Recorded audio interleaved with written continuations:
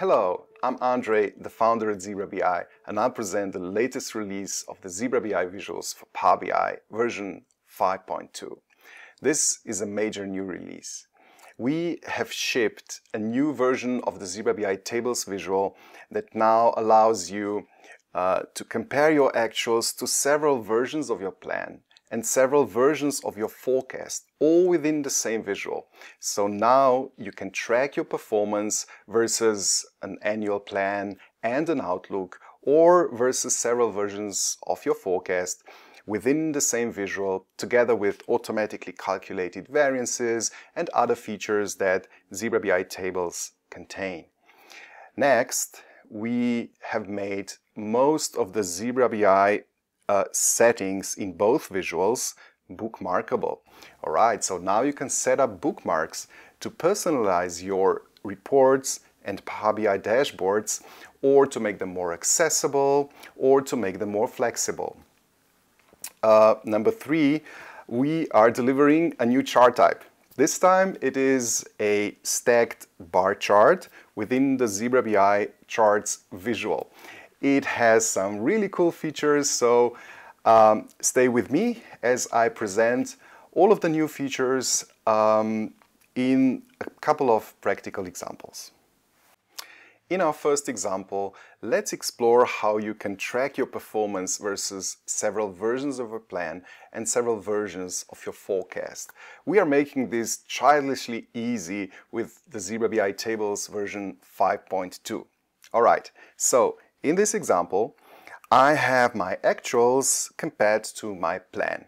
Alright, Zebra has calculated the variance to plan and the relative variance to plan as it has been doing in our previous version. Of course, I can add a forecast into the forecast placeholder. I get the variance to forecast and relative variance to forecast. So this is what we had before. What is new now is that you can add multiple measures into the plan placeholder and forecast placeholder. All right, so let's imagine a scenario where you have multiple versions of your plan. So I had my plan forecast number 1, and now this is my forecast number 2. As you can see, ZebraBI is simply adding more calculations here. So I have the absolute variance to my second forecast here and the relative variance to my second forecast. And you can simply add up to 3 measures into the forecast placeholder. All right, now I have my 3 forecasts. And of course, this is now completely flexible. You can change the order of any column here. You can visualize your forecasts. Let's try this with different types of charts, of course. And as you can see now, because you have 3 versions of the forecast, ZebraBI will actually distinguish between them visually by varying slightly the pattern for the forecast. All right.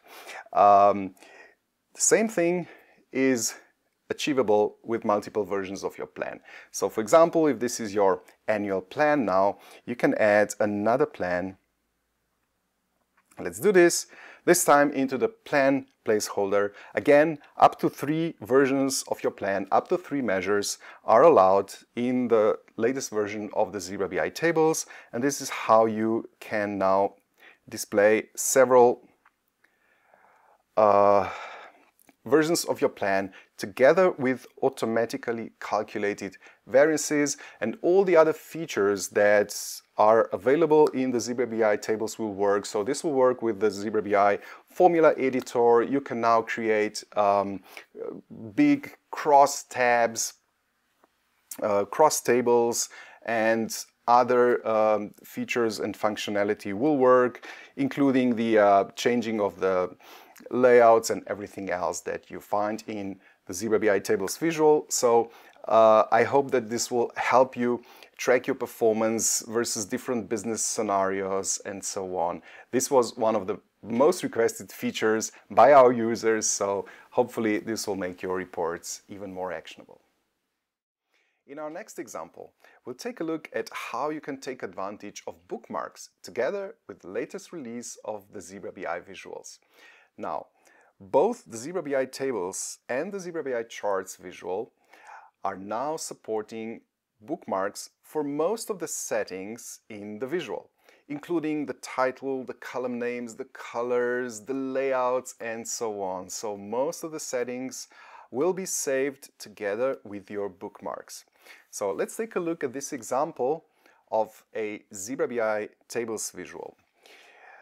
I have already added a couple of bookmarks here, and let's see what you can actually save under a bookmark. Okay.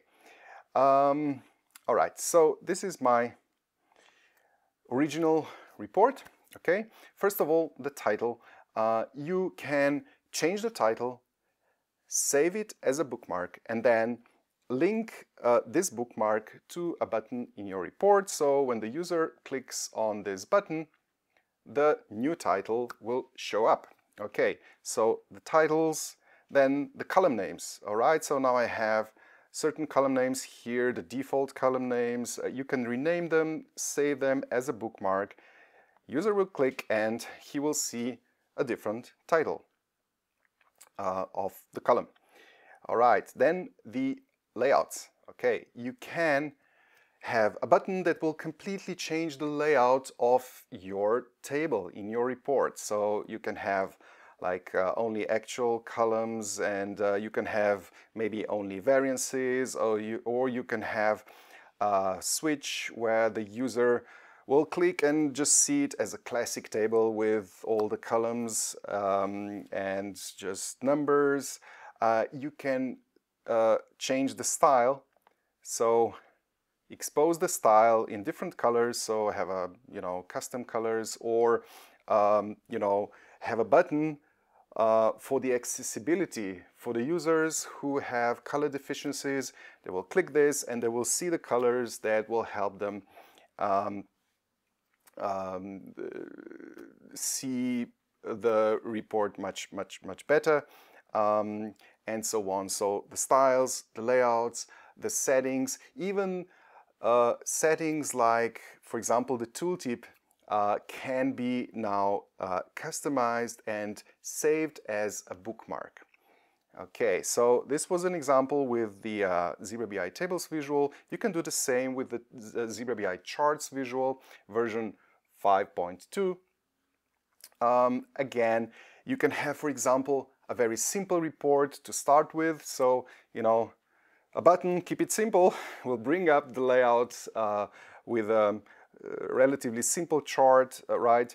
And then, for maybe more advanced users, they can click and they will get a different layout within the same ZebraBI chart visual, right? So this now is just a change of one setting of the chart. This is exactly the same visual, it's just one visual, and you're using the bookmarks to change settings and expose this to the end user. All right, so this is a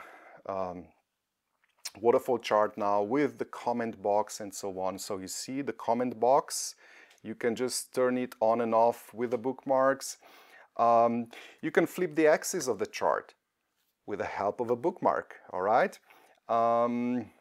Change the chart type to area charts and so on. Add column totals at the end with the bookmarks with a button. And again, make it more accessible for people with color deficiencies. And of course, there are lots of ideas, quite wild ideas, what you can do with bookmarks. So get creative, make sure that the bookmarks, you will use the bookmarks to personalize your reports and dashboards, to make them more accessible and to expose certain features, enhance your storytelling scenarios within your dashboards, and so on.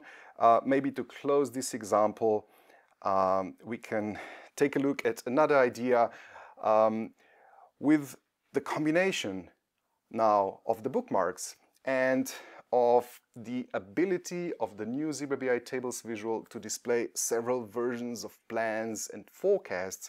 You can create something like this. You can actually give the users a choice to see different combinations, different comparisons within the same visual. So for example, users can click to explore the performance versus previous year. Okay, and this is maybe one layout, performance versus previous year with the variances, then maybe just the variances versus previous year. But then with the next button, they can open up a report that also has a comparison to plan. All right, so this is now childishly easy if you combine the bookmarks together with the features of the ZebraBI tables visual that lets you add multiple versions of your plans and of your forecasts. Okay, so I hope this will help your reports, become more actionable and more flexible. In my next example, I'll demonstrate a new chart type that we have added to the ZebraBI charts visual. This is the stacked bar chart. Okay, right now I have a stacked column chart, which I got by adding several business units to my x-axis here and several regions to my y-axis. All right, so now the first action will be to flip the chart and display it with a vertical axis. All right, so this is the first feature, new feature now. You can simply switch between the horizontal and vertical chart, stacked chart, and now the stacked bar chart has all the other features that are also available in the stacked column chart. So, for example, you have the automated top n plus others feature here. For example, I can just decrease the number of data series displayed and just compare North America versus the other regions against the total. You can click on a label to calculate and show the normalized values, so the percentages. So now I understand that North America is 76% of the total within my baby care business unit, for example. You can, of course, also extend the others to include more data series. Now I understand that there's also the Asia and Pacific region and so on. Next, the users, even in the view mode, can switch between the stacked bar chart and small multiples. How does it look? Click and the small multiple is presented. So now I have a separated bar chart for each data series for each region. So every user can simply flip between a stacked chart and small multiples. Okay, now the other features that are supported in the ZebraBI stack charts also work here with the stacked bar chart, namely, for example, let's add a plan. Okay, they even support comparisons to plan, forecast, and previous years. So in my example here, I have a stacked bar chart, and behind it in this overlap chart, I see a very light version of my plan. But when the user will show these as small multiples, they will see more details. They will see each of the regions, each of the data series compared to the plan. Okay, so I hope that the new chart type will just enable you, give you more options when you design your reports and dashboards in Power BI. At last, let's take a look at a slightly more advanced example, namely the new version of ZebraBI charts visual allows you more control over the current period. Okay, so what is the problem? When you have a monthly data series, for example, within the current period, let's say this is October right now, okay? My actuals are coming in from day one, okay? And then I also may have a forecast for this current period, for the end of the month, right? So you basically have month to date versus full month situation, okay?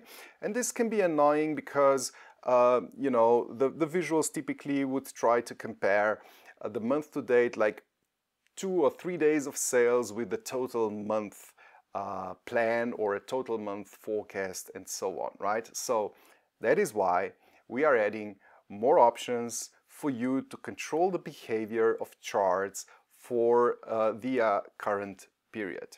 Okay, first of all, here this is my monthly chart.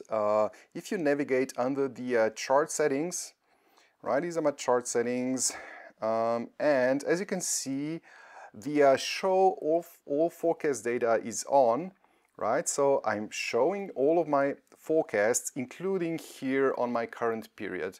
Okay, so my actual month-to-date data will probably grow towards, you know, the end of the month, but also from day one, starting from day one, the variance of actual versus plan is also shown here. And of course it's very big because, you know, I'm only a couple of days into my month here. So to mitigate for that, we are now deploying the option called